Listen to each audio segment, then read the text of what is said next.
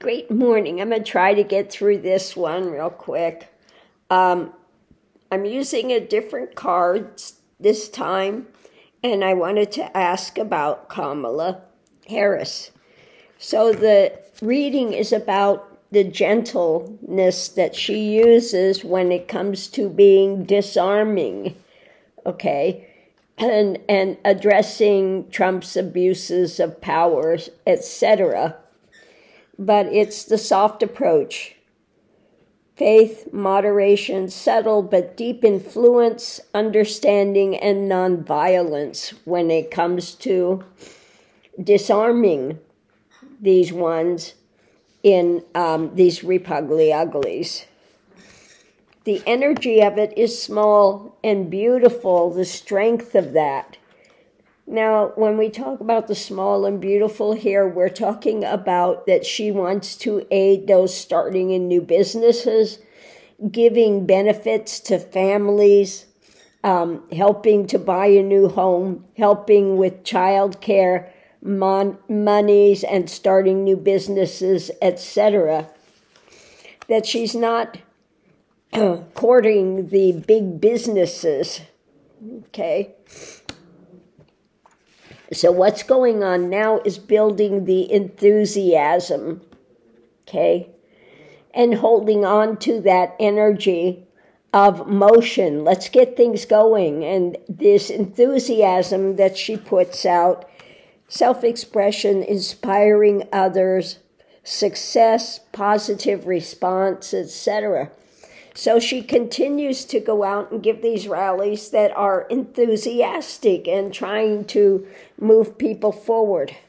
The challenge is the excesses that she's left with when it comes to Trump courting the big business, courting the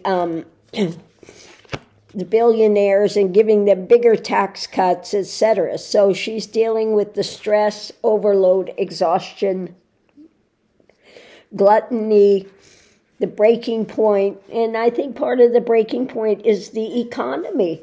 You can't keep giving tax credits and making it more money for the billionaires and making the small families pay for them.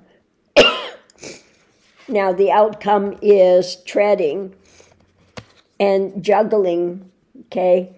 Juggling the finances, looking at these things and walking lightly, okay? Proceeding with caution, having sensitivity, correct behavior, acting responsibly.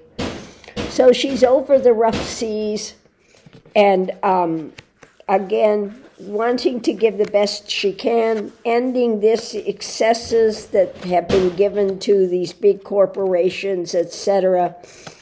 And we had Trump, again, getting rid of regulations which have caused problems.